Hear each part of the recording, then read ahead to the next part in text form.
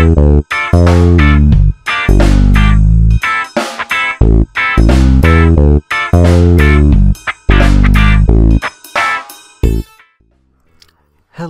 ladies and gentlemen, welcome to another episode of Building This City.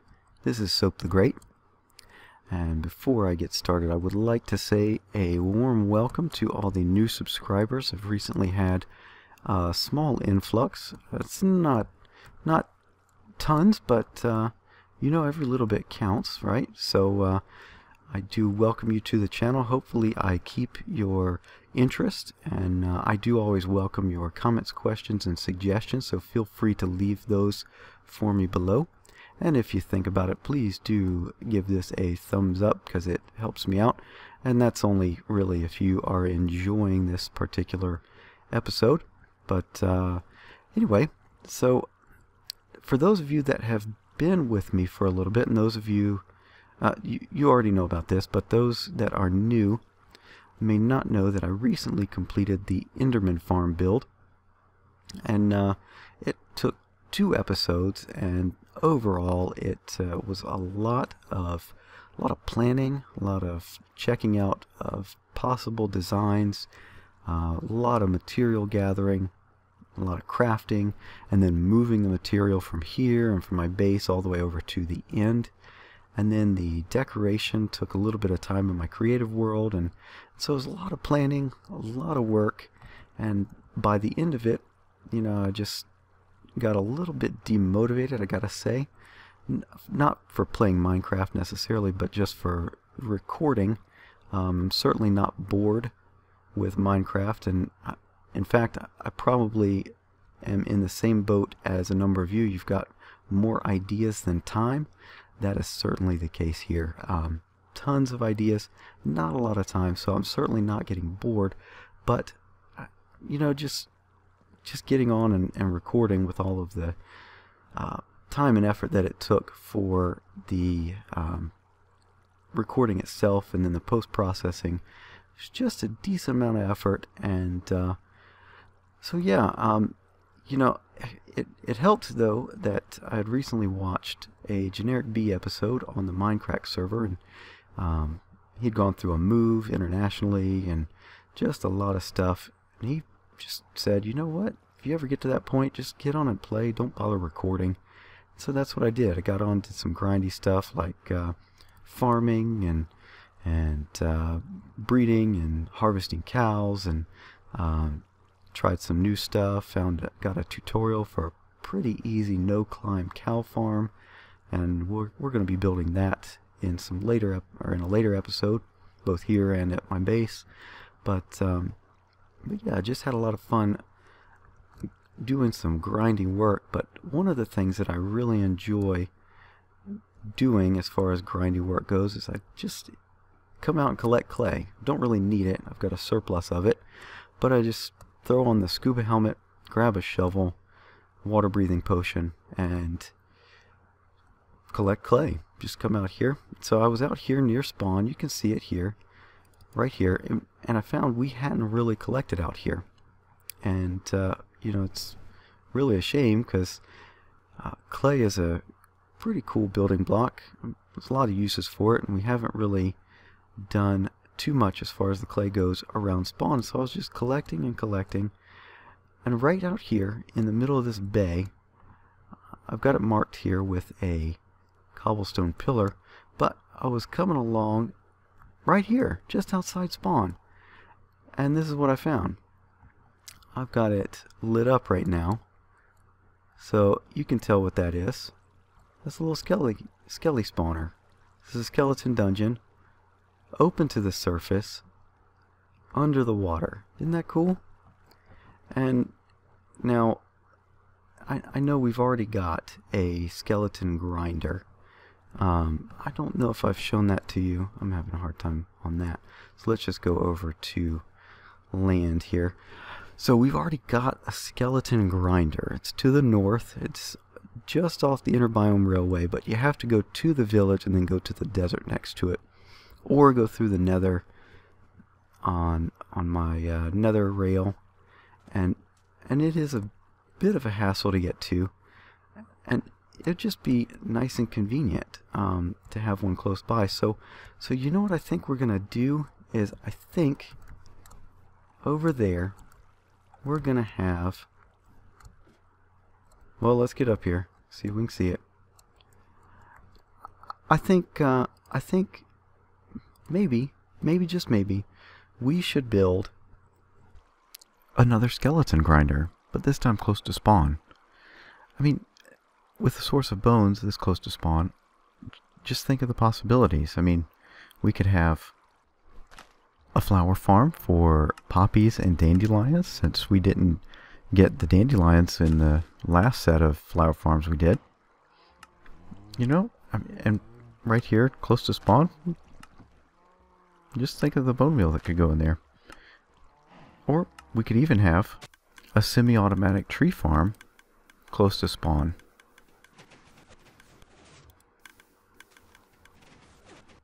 I mean, just think of the possibilities.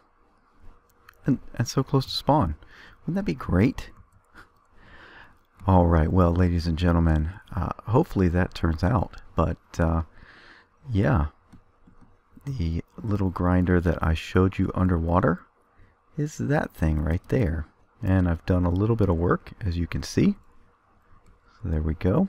I've currently got the farm off, which means those lights are on. And the way I indicate it is through this light right here.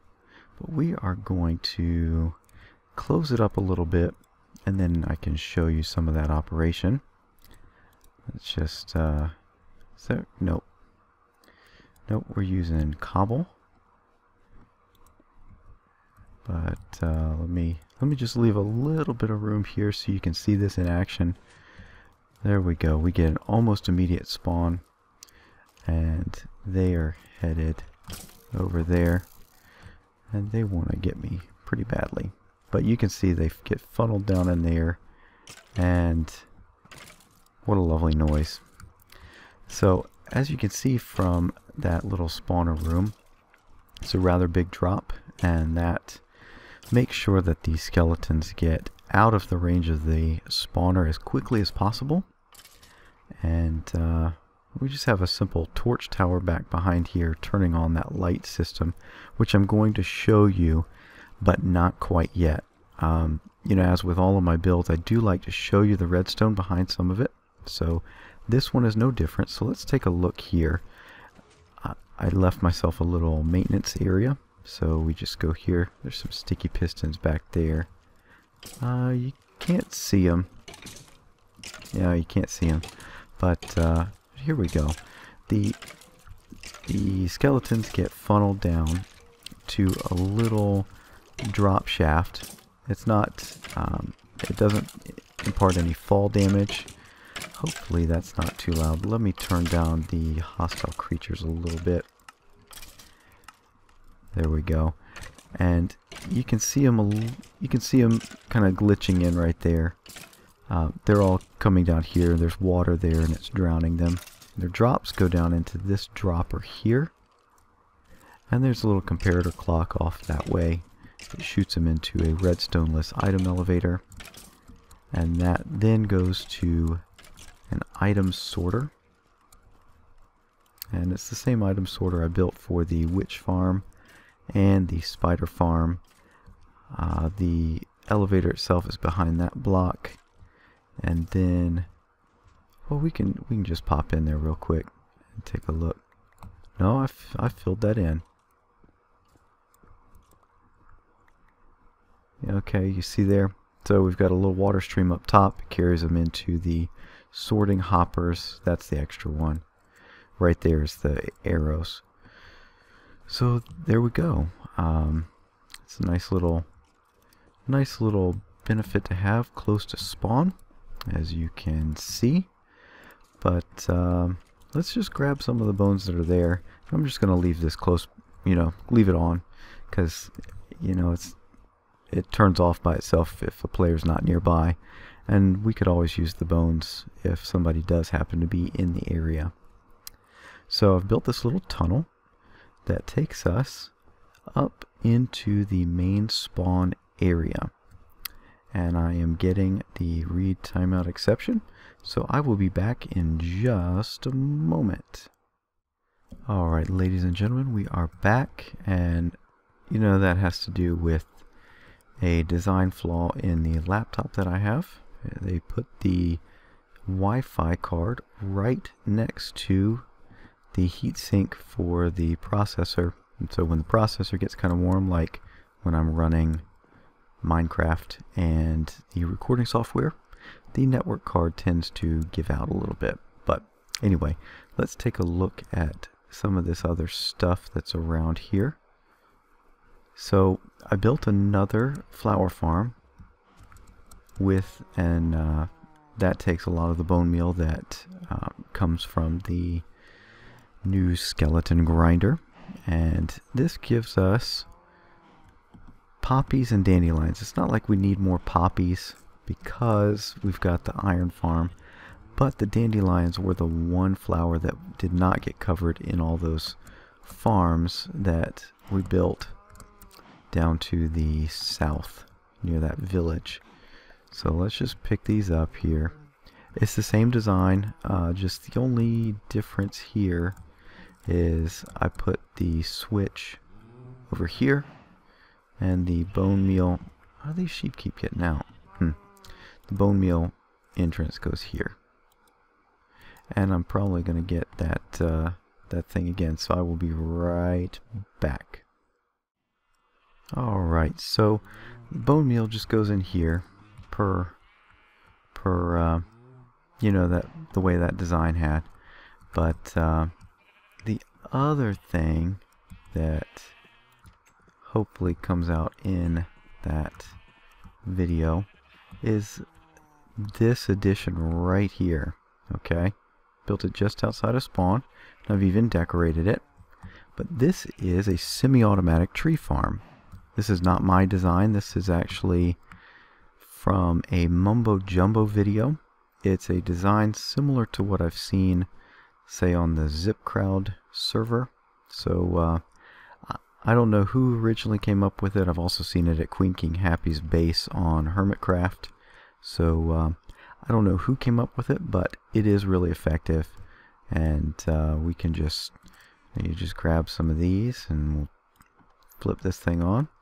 You know, no bone meal is actually being dispensed at the moment, but it only dispenses once we actually throw a tree on there. And I've come to find out that it works with birch trees in addition to oak. We don't have any birch saplings there, but you know,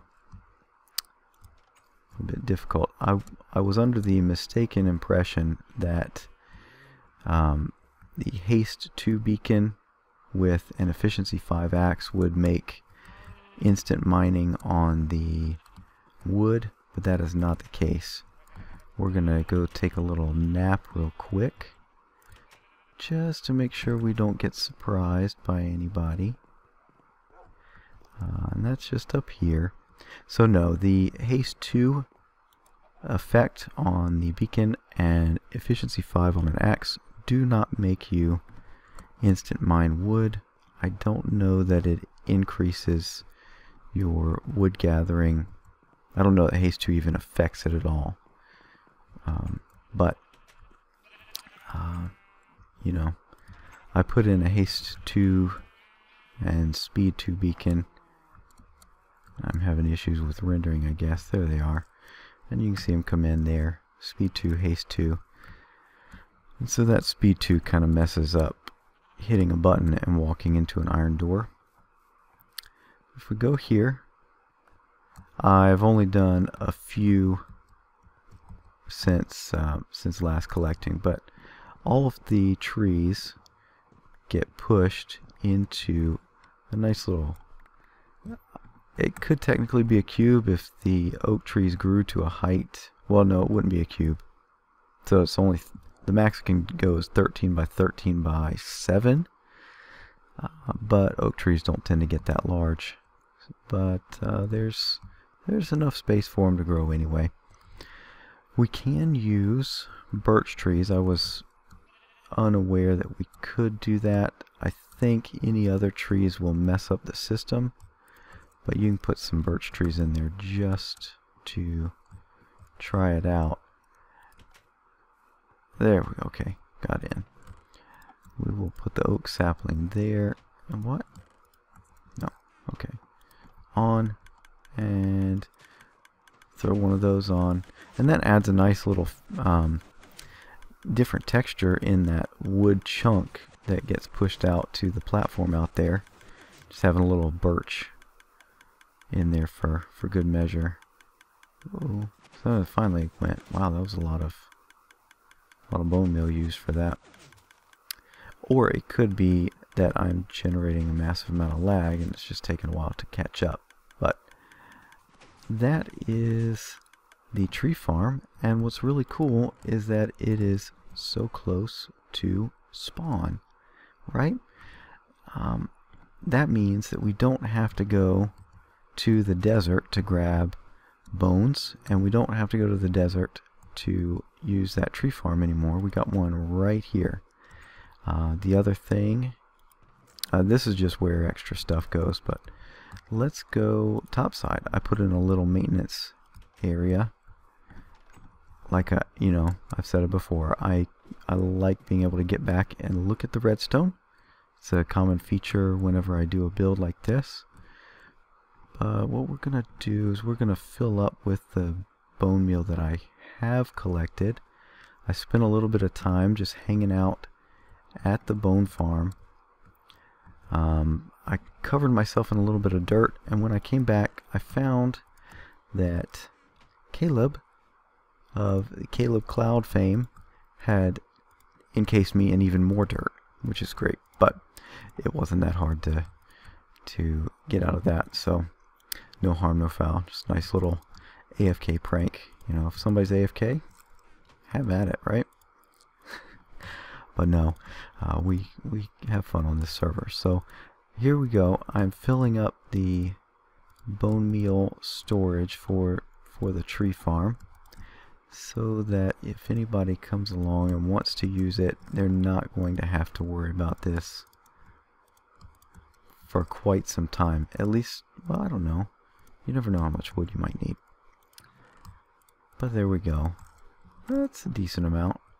So what we'll do, you know what, I'm going to put a link to Mumbo Jumbo's video in the description so that you can see his tutorial, and that should give you a good idea of how it all works. But I've gotten it hidden fairly well, so I don't know that you'll be able to get to it. Just suffice it to say there's a bud switch there, and that makes all the other pistons go. So let's take a look at the design. Now, one of the things that I have not done, on every build, I do try and close off some things. Like when I initially did the iron farm, the collection area was right here, so I made that little storage, extra storage room there. But the updates with the gold farm, I did that and I didn't cover it in. And the reason I didn't cover it in at that point was because that's when the initial indication from 1.8 had come out, and there was distinct possibility of them nerfing Iron Golem collection and Zombie Pigman collection, and that would have been a bit of a bummer. I would have had to come up with new designs for it, which is fine. I don't mind having to think a little bit more, especially as far as automation is concerned. So I wanted to leave that open. That's why I didn't cover that in. But this one is done, okay? So I just went ahead and covered it in. It's pretty simple. We've got plenty of iron, so this lets you see some of the redstone. I think redstone is cool. I think the mechanism is pretty cool, so I just covered it in with the iron bars, and so you can see it a little bit, but not quite, and it kind of puts a uniform texture over the whole thing. Did that on the 3 sides here, and the other side is actually where the wood comes out of the machine, so we don't want to block that up. Let's see what else. This, I just love this design since I saw it on B-Dub's build of the Minecraft Town Hall. This little wood inset with the stone fence surrounding it. It's just really cool. It adds a lot of texture, a lot of depth right there in a fairly small space. I mean, that's 2 blocks deep, 2 blocks wide. That's not that bad at all. You pair it with something else right here, you get a decent amount of texture for not that complicated of a build. So that's what I went with there, and you're probably going to see that a lot. I've already done that over there on that building for the day gate, which isn't working, but we're going to see that in a few more spots. Okay, but let's see, is there anything else? I mean, we got that skeleton grinder. Oh yeah, let me show you the lighting system, because that was the other thing. Now, when I was doing the spider farm, I had mentioned the lighting system in brief. Okay, the one I was doing there, you saw it with a bunch of sticky pistons and redstone blocks. I mean, it seems like you could technically call it unnecessarily complicated, but the reason is I was working on this one. So you see right here, we're underwater. Okay, let me make sure, let me get this bucket of water here. So we're underwater, and the reason I did the spider farm one is not because we actually needed it there, but because we needed it here and I wanted to play with the concept. But what I've got is the entrance area. The farm itself is right there, or under those blocks, and we've got the switch that turns it on, that extends that piston, which pushes the redstone blocks, which then increase or push, make those other pistons push out redstone blocks and all the way out. And these redstone blocks cover over redstone lamps, and under here they open up more redstone, or more what are those? Pistons. So the reason I did this is because since we're underwater, there's the risk of someone punching a hole accidentally or something into here, and then all the redstone and comparators and repeaters get washed away. But with this, they are actual solid blocks, or, well, no, they're transparent, but they will not move if water hits them. So if somebody happens to puncture this and water starts flowing in, since we are on ocean floor, it will not cause a problem. So that's why I did that. It's a little bit slower, but a little less dangerous as far as making sure that it still works. So that is what I did for that one. I do like having the on-off switch just in case, just in case we wanted to get in there and do some work on the system. I don't know that we will there, but it's, the feature is there in case somebody wants to use it, and I'm all for adding that freedom. So let's see. You know what, I think, it might be a bit short, but I think that's gonna be it for this episode. Okay, the next time it's time to finish up some projects, since we've gotten a pretty good assurance lately, at least from what I've been seeing from the snapshot videos. I don't think they're going to nerf this anymore. So iron golems, like right there, are still going to drop iron ingots, and zombie pigmen will still drop gold nuggets. So I think we are safe to decorate this farm, and that's what we're going to do next time. Yeah, yeah, that's what we're going to do next time. We're going to cover that in, put a nice little design on it. I've been working on one in Creative, but I haven't quite finished it. We'll finish it here, okay? So that's going to be next time. Hopefully you enjoyed this episode. Hopefully you enjoyed those builds. We've got some new stuff here available to the other server members, and hopefully they are able to get some use out of it as well. But that is it for this episode. If you enjoyed, please leave a thumbs up on it. It helps me out. It helps other people find it. And if you really enjoyed and are not yet subscribed, think about subscribing.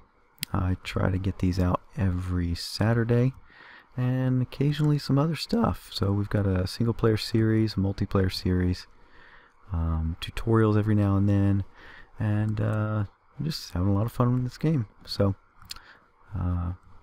join along with me if you are enjoying this game as well. So that is it, and I do thank you for watching.